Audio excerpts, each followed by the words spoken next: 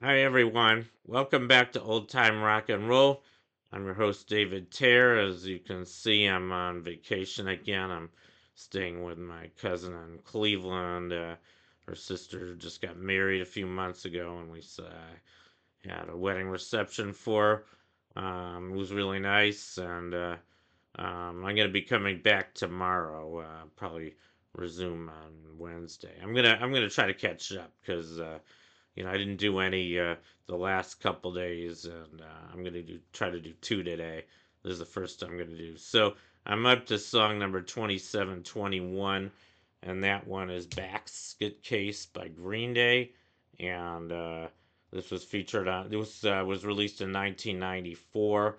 I believe it went to number 26, and it was also released on their album called Dookie, and I guess I'll talk about the song first. The only reason I really know about this song is because, like the one I featured a few days ago, I featured another punk rock song. This was kind of a punk rock band, Green Day.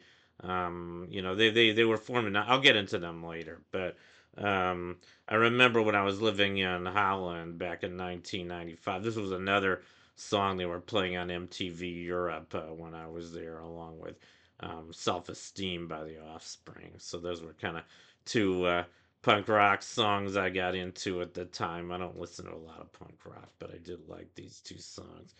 So I guess that's why I'm featuring it.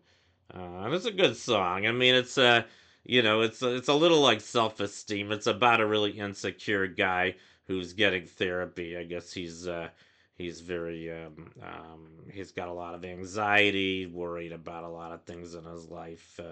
I think he talks about how he went to a shrink, and a shrink said lack of sex is bringing him down. Then he went to a whore who said his life was a bore. I mean, kind of got a messed up life, it sounds like. But, I can relate because I had a lot of the same problems myself when I was growing up, and I'm sure there are a lot of other people in that same situation or similar situation. So, not a bad song.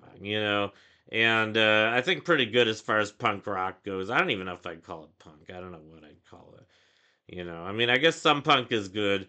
Most of the punk I've heard is pretty bad. But I think these guys are pretty good. So I do kind of like the song, which is why I put it on my list. And I guess now I'll talk about the band Green Day. Oh, yeah, this is a picture of the album. I think I just showed that.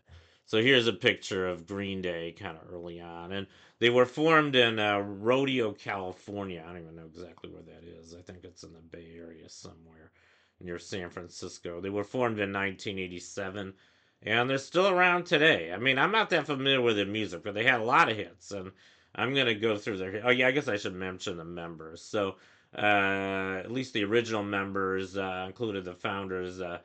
Billy Joe Armstrong, he was the lead singer and also the guitarist. And then Mike Ditt, he was the other founder, and he was a backing vocalist and he played bass. And then there was also Trey Cool. He joined in 1990 and played drums. I guess those were the three members. They had a few other members over the years. I think these are the only three remaining members. Like I said, they're still around today. So they had a lot of hits. I mean, I'm just going to go through them all. In 1994, their first hit was called Longview. That went to number 36. They had Basket Case, the one I'm featuring today, went to number 26. They had Welcome to Paradise, which went to 56. In 1995, they had When I Come Around, which went to number 6. They had JAR, which went to 22. Geek Stink Breath, which went to 27. 1996, they had Brain Stew slash Jaded, which went to 35. 1997, they had Hitchin' a Ride, which went to 59. Good Riddance, Time of Your Life, which went to 11. I think I do know that one, but it's not on my list. In 2004, they had American Idiot, which went to 61, and Boulevard of Broken Dreams, which went to number 2. In 2005, they had Holiday, which went to 19, and Wake Me Up When September Ends, which went to 6. And then 2006, they had The Saints Are Coming. This was along with U2. That went to number 51. And then they had Working Class Hero, which went to 53. And then in 2009, they had Know Your Enemy, which went to 28, and 21 Guns, which went to 22. In 2012, they had Oh Love, which went to 97. 2020, I guess they had three number ones in this decade. I'm kind of surprised by this.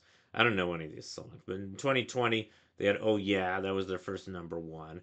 2021, they had Pollyanna, which went to 27.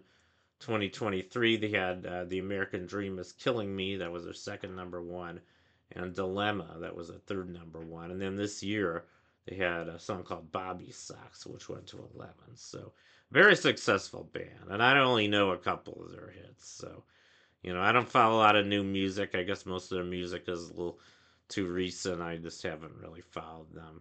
But I do like the song I featured today, Basket Case. And I'm sure a lot of their other songs are really good too. So maybe I should listen to more of them.